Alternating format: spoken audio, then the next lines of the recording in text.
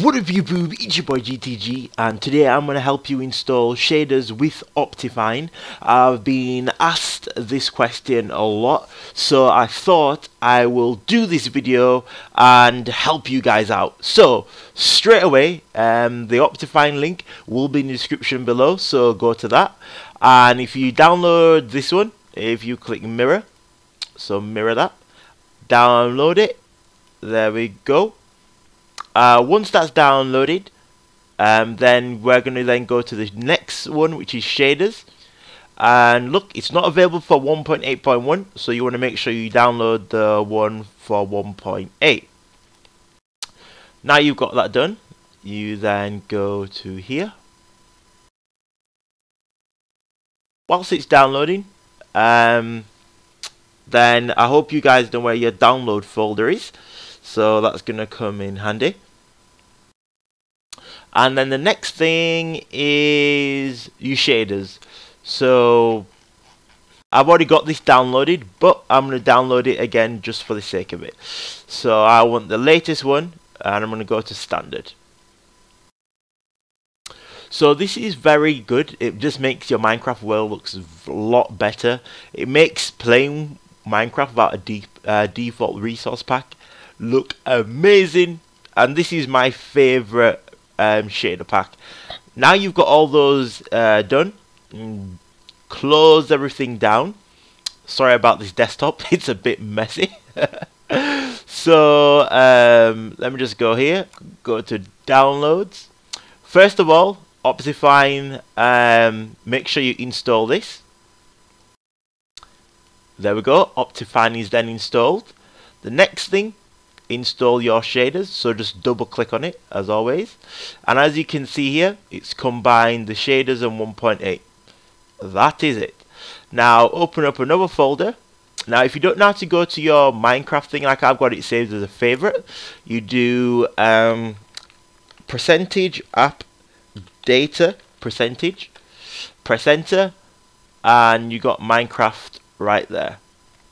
Okay, so once, I'm assuming that you've got your shaders downloaded, you then scroll down and you'll say shaders pack.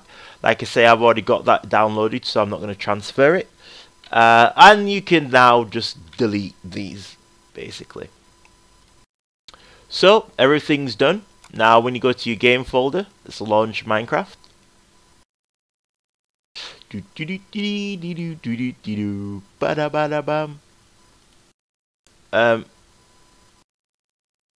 Yep, that should work. I hope it's recording Minecraft. Now as you can see, if I go to edit profile, it's got the shaders and everything combined. Now and it's got some jar kind of crazy stuff going on, the agreement and stuff like that. So it's with 1. I'm gonna put this to 4 because I can spare that amount of RAM. Save. Oh, 1 second. Still with that, so make sure you edit this as well once you change in that. Actually, this might, I think I might, this might not work. Hold on. Yeah, this might crash, just saying. This might crash because I think I've changed something I shouldn't have done. No, it's worked. I think I'll only have, I don't think the right amount of RAM will be in there. Let me just make sure this is recording. Excellent. Then go to options, go to shaders, and there you go, shaders already on. And then you can mess around with all of this with Optifine and everything like this. Let me just turn this, put this to 16, and let's just launch up the world. Just to prove to you that this works. Here we go, we got shaders, baby. Shaders with Optifine. So now you should be getting decent enough FPS. But like I said, I've changed some stuff, so my FPS is a bit dodgy. But that's how you do shaders with Optifine. And that will help you if you've got a wooden PC like myself. This helps you out a lot. And that's it. You got your moving trees, your plants and everything like that. Feels all good for your leaves and everything.